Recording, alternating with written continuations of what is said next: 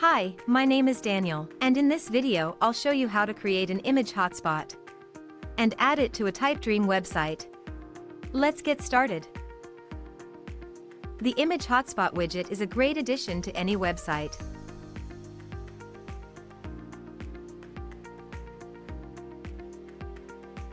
To start, enter Common Ninja website. Choose your widget from our large collection of widgets. And once you've entered the widget page, click on the Create button to enter the editor.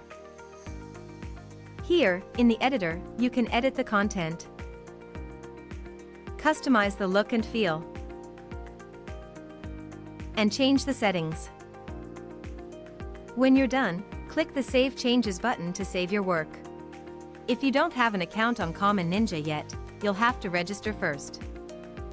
When you're ready to add the widget to your website, go back to the dashboard.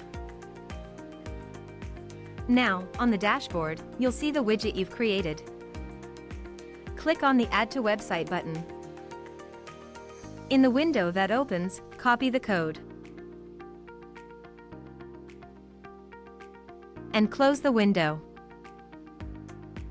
Remember, you can always return to the widget and keep on editing it. Now, let's head to the Typedream editor. In the Typedream editor, on the right menu at the bottom, click on Add New Block. Then, select the Embed section on the left menu. Now, on the new block you've added, click on the Embed button.